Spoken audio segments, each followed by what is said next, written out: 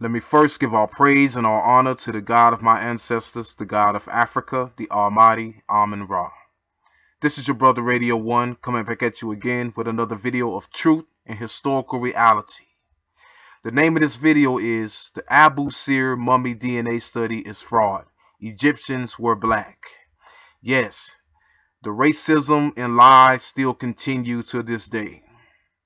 But let us focus on who were the original Egyptians. Let us go to Herodotus, book 2, and he says in quotes, "Lastly, by calling the dove black, the Dodonians indicated that the woman was an Egyptian."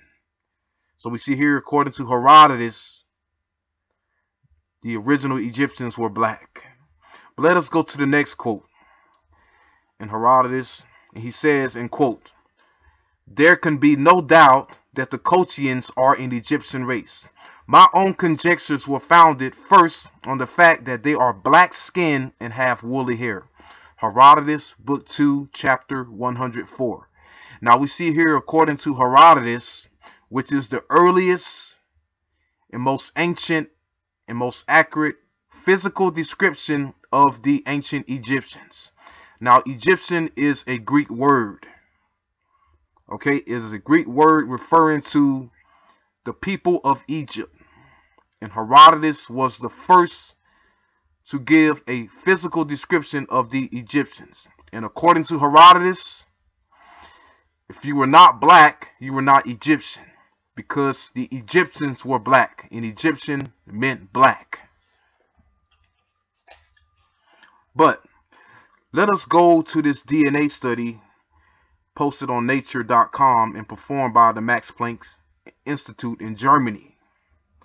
Now we see here on this DNA study, here are the figures for the DNA samples that were present in this DNA study. Okay, let us look at this and examine this. Now, according to these geneticists, DNA showed that the ancient Egyptians were more related to Middle Easterners than to Sub-Saharan Africans. But as we look on this DNA figure here, okay, we will look at the ancient samples. Where are the ancient African samples to compare them to? There are none. Okay, all we see is Anatolian, Iranian, Levantine, and Natufian DNA samples present. No other DNA samples are present.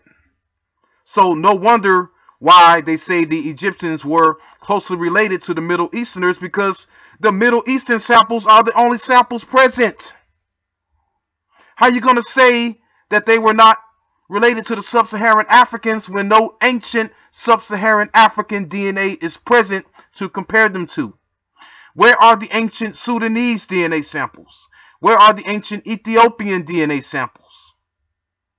Where are the ancient Somalian DNA samples? You can't just come to that conclusion without having the ancient African DNA samples available. They're not present. Okay? And we also see here that the ancient Egyptian sample does not have its own category. It is the same as the Natufian samples. It is the same as the Levant samples. So we see here, there is no Egyptian DNA, because it's the same as the others. We see the Anatolian, which is all blue, it has its own category. The Iranian, which is mostly green, it has its own category. But there is no Egyptian DNA present. It's all the same as the others.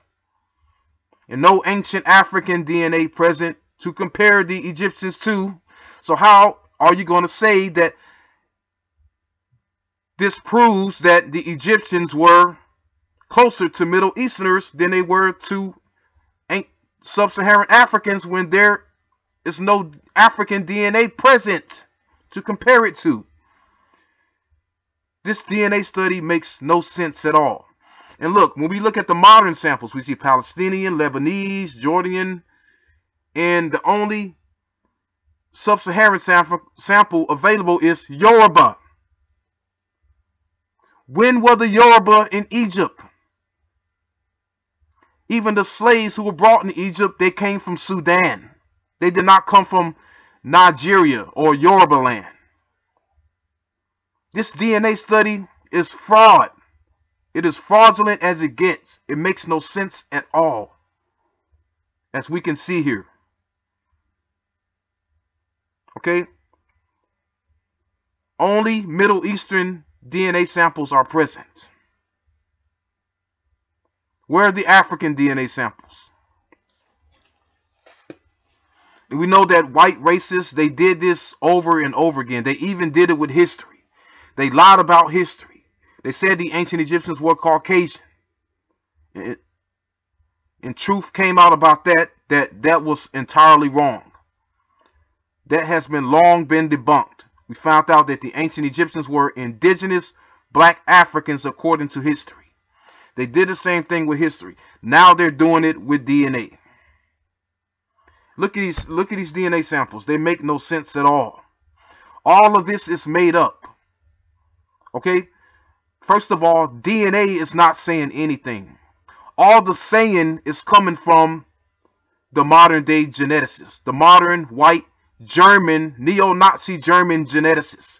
That's who's doing all the saying. DNA is not saying anything. No wonder why this study makes no sense. But let us move on to this image that was found in the tomb of Seti I.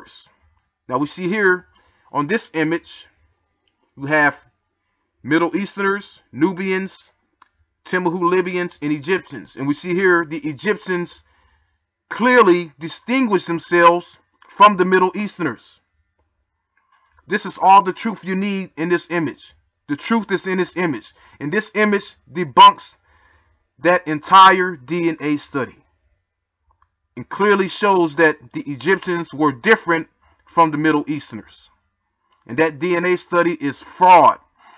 It is fraud and it makes no sense. And it needs to be redone and reevaluated.